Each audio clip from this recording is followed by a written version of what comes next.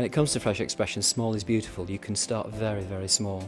And certainly some of our most successful projects have started literally with one person who's had a passion for their particular context, and then seeing that grow very, very quickly. So I've got increasing confidence now to go to a very small, struggling church and being able to spot where the fresh expression potential may be.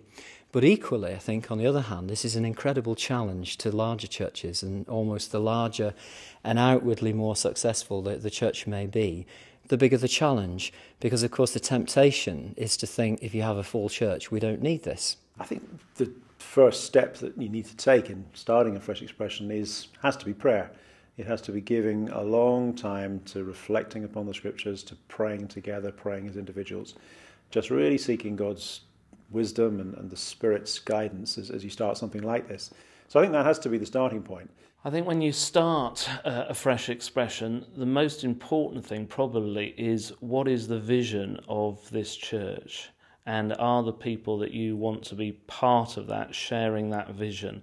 That vision needs to be worked out with others, but it does need to be clear so that people coming in really know what this church is about, who are the kind of people that the church is trying to reach, what kind of style of church it's going to be. All those questions are vital. Ask God to show you who are the people that he wants you to reach, and give you both a vision and a calling for that.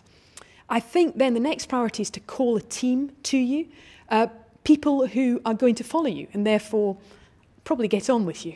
Don't, at this point, call the most difficult people, but make sure that there's a variety of people in your team. Practically, where something's starting, I think there are certain things that can help it. One is if the people doing that have a set of relationships, people to accompany them on the journey, I suppose, where they can talk about what they're doing, share ideas, share struggles and pains. And from a practical point of view, support from a church or a network of church relationships that's kind of encouraging and helping them on that journey. I mean, I think those are pretty basic things, but actually they can make an awful lot of difference, I think.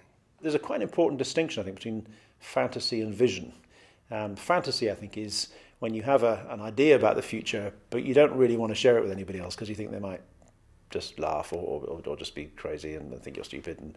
And it's something that is slightly outlandish. You just keep it to yourself. You don't share it with anybody else. Or when you do share it with someone else, they just say, just forget it. But then there's vision, which I think is something which you are passionate about, but you do want to share with other people. And when you share it with other people, they say, yeah, that could be right. That really could be the right thing. I have been rereading recently the letters sent by Pope Gregory to Augustine when he sent him to bring the gospel to England again, hundreds and hundreds of years ago.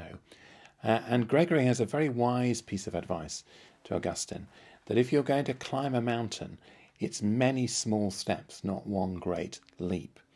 And I think in developing fresh expressions of church, you need to be prepared for a journey like the Exodus in the Old Testament, where different things come into place at different stages, and you're looking for gradual growth and development. You need a leader who, first of all, is comfortable with and good at teamwork. That means comfortable with letting other people develop their gifts and skills, not threatened by the fact that you're not the great leader in charge of everything with all the truth and all the answers and all the authority. So relationship skills are vital.